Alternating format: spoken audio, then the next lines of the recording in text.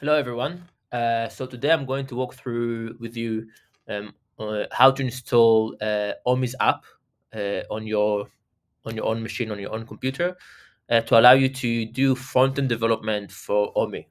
Front-end development means basically changing the app functionality and accessing like whatever we already have in the backend, and then you can technically also like submit changes to the app and do help us develop the open source Omi app. Um, this is slightly different than like doing the backend development, which we'll do a tutorial about as well. So for this tutorial, this app setup, we're going to use Omi's official development backend. So a backend that we deploy ourselves specifically for developers like yourself, who wants to start contributing to Omi's repository. So what we need to have already on our computer, so we need to have Flutter SDK, Dart SDK, Xcode if you want to see your changes for iOS, Android Studio if you want to see your changes for Android, CocoaPods for iOS dependencies, and NDK, which is like the development kit for Android. I'm not going to install everything with you right now. I'm just going to show you how to make sure you have everything that is needed already in your computer. You have links to all the downloads here. Each need to be installed slightly differently, whether or not you are using Mac OS, Windows, or Linux. I will provide those links in the description as well. But in short, to make sure we have Flutter installed, we can do flutter.version and see a version of Flutter. We can also see Dart. We can do Dart version as well, I believe. Yeah. To make sure we have pods, which is CocoaPods, because I'm going to show you today how to do this for iOS, but it's basically the same thing for Android. Pods. Okay, I have pods.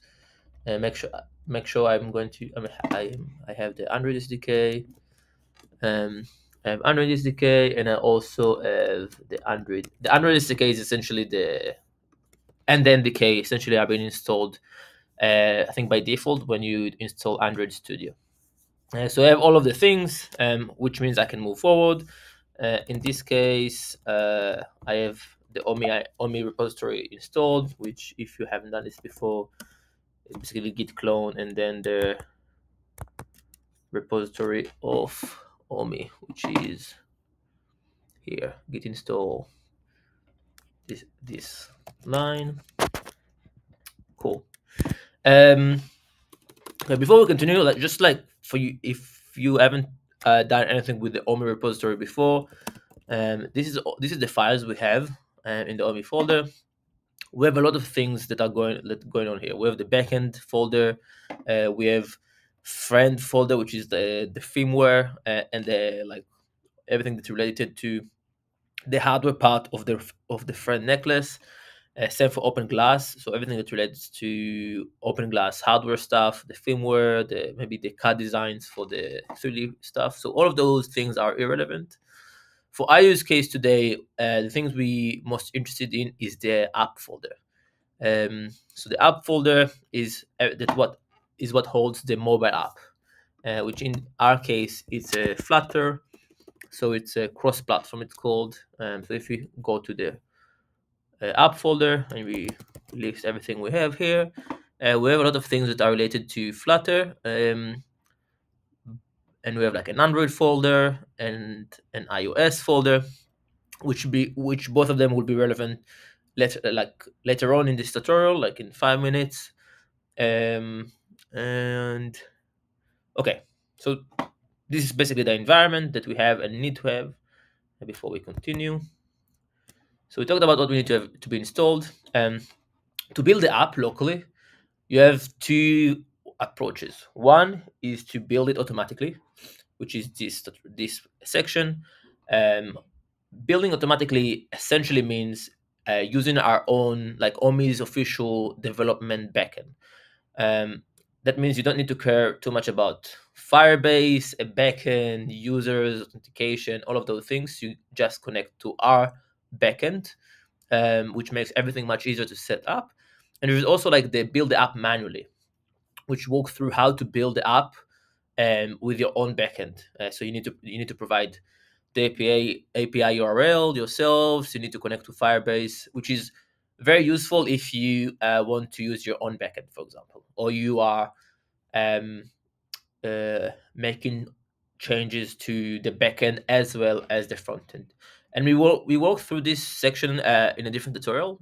In this tutorial, I just want to go through the app, building the app automatically, which is what you need to do if you want to make changes to the front end and then apply the changes to the main repository. Okay, so we did this. We switched the repository to the folder to app. So if you can see in our terminal, we are already in Omi's app folder. And as I said, we have this setup.sh file, which you can see here. So if we look at that file, you can see that it is doing a lot of things. It tells us what the dependencies are and how to use it. It sets up the API URL to the one that I mentioned earlier. It downloads the default Firebase authentication files for our development backend. All of those things you can go through and dive into, and we explain them a bit more in the build the app manually section. But essentially, all we need to do as front-end developers is to run bash setup.sh, and then depending on the platform that you want to develop to, iOS or Android. When I say depending on the platform we want to develop to, most of the changes, because it is Flutter, most of the changes are like the same. They will apply to iOS and Android as one. But when we developing and we want to see like progress of like the changes that we're making to the code, we want to see how they actually look like on the phone. We need to build the app, uh, rebuild the app every time, and then install the new app on a device. So in this case, I'm going to build the app to an iOS device. Cool, and it runs a lot of things. But one thing I did not mention is that if you're doing that for Xcode, you also need to have like Xcode installed on your Mac, which I do have it. I do have it somewhere. I will open it in a second. So it runs a lot of things, and hopefully it will not fail. Cool, it succeeded. And then I can open Xcode, which will take a moment. And in Xcode, to open the iOS version of our app, but again, we are using Flutter, so we write one code that can be built, can be compiled to both Android and iOS.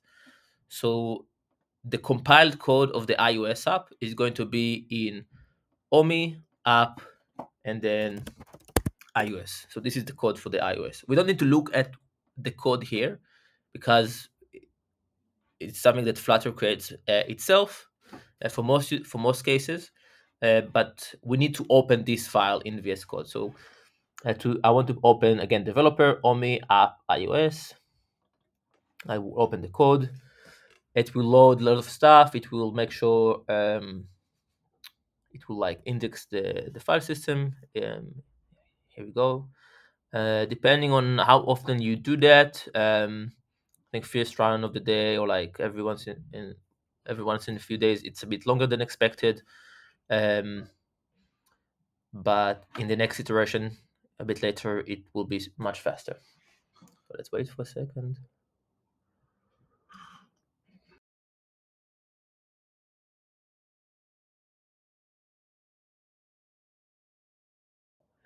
In a bit. In the meantime, I will explain you a little bit about the the Xcode interface. Again, most of it is irrelevant because you just needed to build the code for iOS. You don't really need to develop in here. But we have the app here that will be automatically loaded, and then we have like devices we can like, this is like simulators, devices we can actually spin up. And if you have like a real iPhone, you can also connect your iPhone to the computer, and enabling like developer settings, and it should you should be able to like install like the Omi Dev app on your phone as well. So for example, I have two Omi's app, one the real one that is connected to the real backend, and the one that I installed for development that is connected to the development backend. Anyway, it's finished. It's finished. Then I'm going to choose like iPhone 15 Pro just because it's the one I usually use. And all I need to do is like build. That's literally everything. So it will take a bit. A lot of warnings. It's fine. If you have issues or bugs, obviously feel free to open issues or questions either in the Omi's Discord channel or in uh, the GitHub issues section. Um, yeah, so it's built a lot of stuff. It will take 1 sec.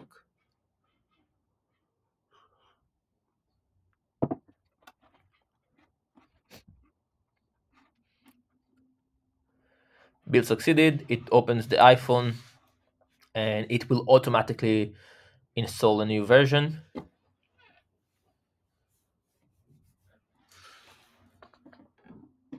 which also takes a few seconds to load up. In my case, I think I already logged in, so it will automatically log me in, yeah, as I envisioned, yeah. So what I can do instead, just to show you the flow, I can remove app, which will uninstall everything, and then if we run it again, it will walk me through the onboarding flow.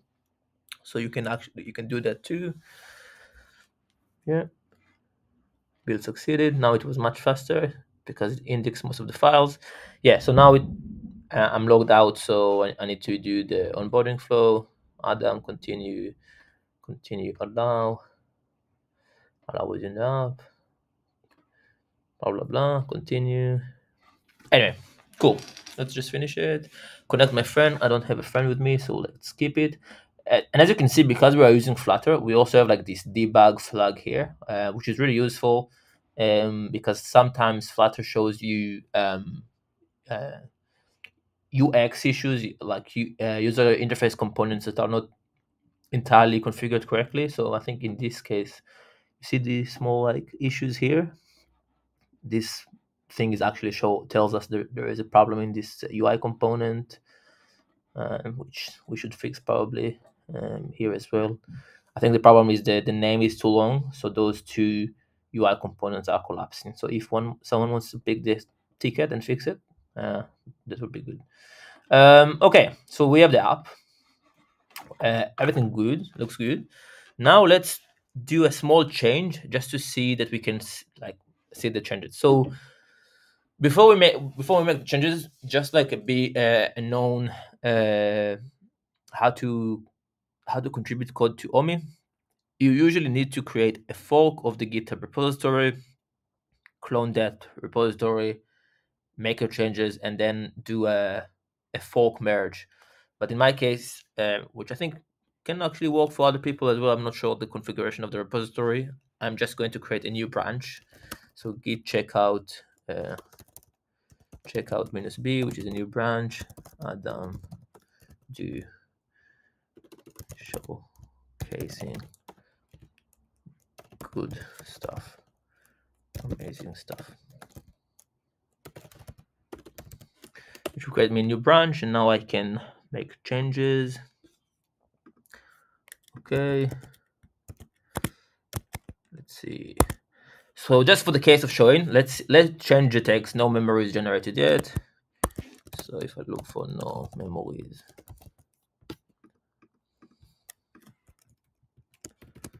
I can change it. Adam is super cool. And that's it. Now nothing will happen because we need to build the app again. So for that, we can run the bash script again. Oh, now I'm in the iOS folder, so I need to go back to the previous folder and then run this, which will take a few seconds. I think this time should be faster.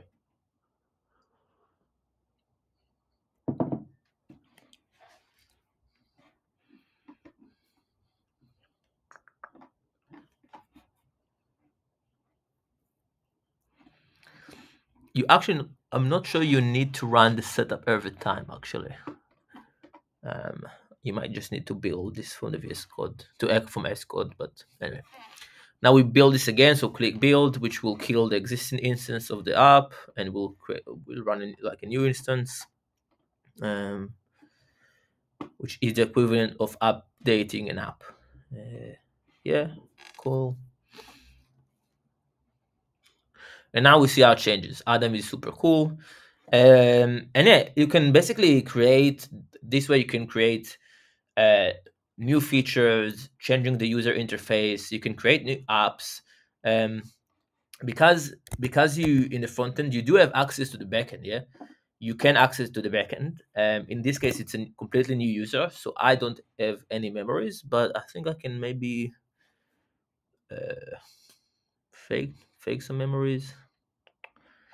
Um, yeah, that's mainly it. Let's do the same thing for Android, maybe. Same thing for Android, just like set up Android, which should do. Uh, will fetch the key store. Android is much faster. We can open Android Studio. For Android Studio, it opened the one automatically, but basically you need to open. Uh, basically, you need to open instead of app iOS, you need to open app Android, and then you can run the simulator on an iPhone as well. So that's basically it. How to start coding your front end, coding Omi's front end on your own local computer. Um, I a few days ago created a whole new apps page. Yeah, so here in app libs pages, you can see the pages that we have, the apps pages, the chat. You can change it. Let's see what else we can change. I don't know. Yeah, this is a pop-up. I'm not sure where is it happening. Let's see. I think this is maybe this pop-up. I'm not sure which one is this one.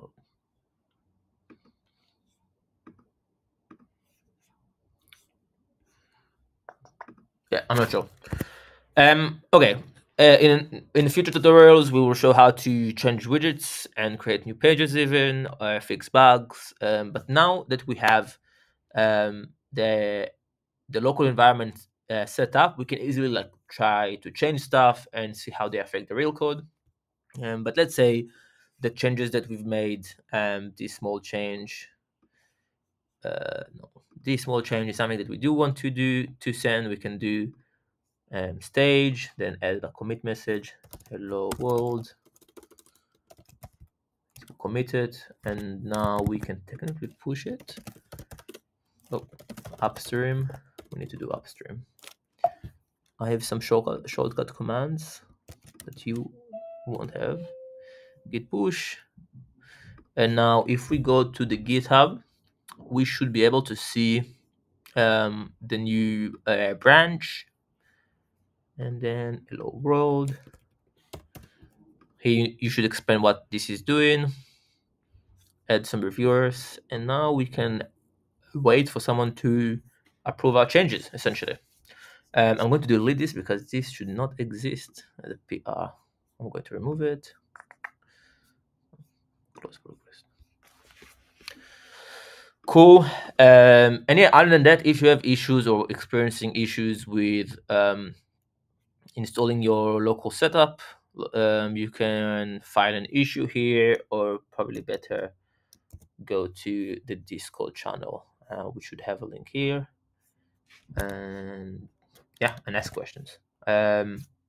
Stay tuned to future tutorials on how to make more changes to the front end and hopefully for the backend as well.